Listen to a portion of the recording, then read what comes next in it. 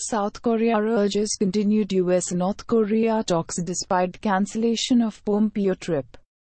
Pope Francis live updates, call for Pontiff's resignation for the Clouds Island visit. Earthquake hits western Iran, killing 2. Iran flights will in September. Everybody's talking about them, but who's talking with them? Documenting Rohingya's tales. U.S. allies ready for new strikes on Syria, Russia. Brexit is happening. You may as well laugh about it. Afghan National Security Advisor quits.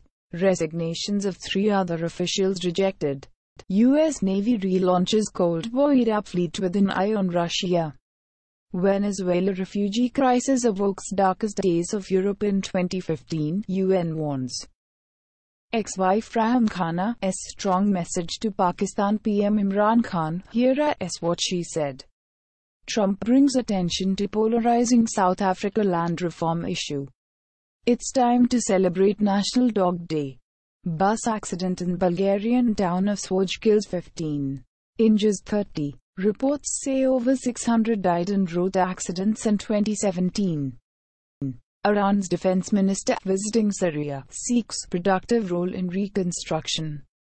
Maria Butina did not use sex and covet Russian plan, her lawyers say. Franco family accepts dictator's body will be exhumed after feud.